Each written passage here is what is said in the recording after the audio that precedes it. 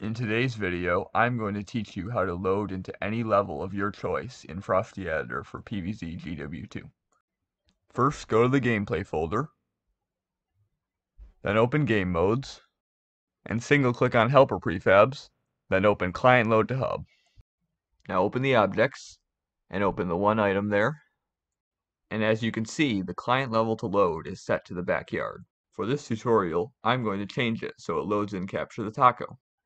To do this, I'm going to scroll down to the Levels folder, open it up, and I'll scroll down again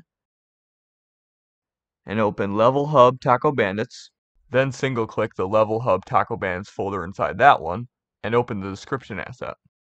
Now I can copy the level name,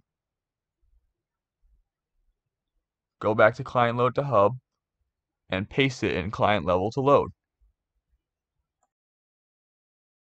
So next we need to edit the game mode in the client inclusion options.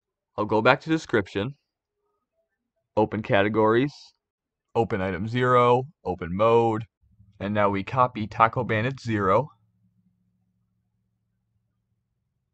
go back over to Client Load to Hub, backspace all of this, and paste it right here after game mode. Before I launch, I'm going to save my project, and I'll call it Capture the Taco Private Play. Okay, now I'll click Launch, and we should be able to load into Capture the Taco. Once you get into the game, go over to the multiplayer portal, and open a private or solo match.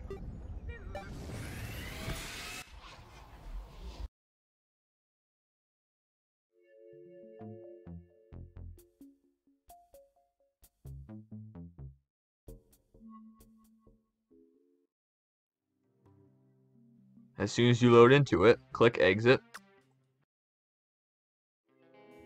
And ta-da, you have just loaded into your very own private match of Capture the Taco.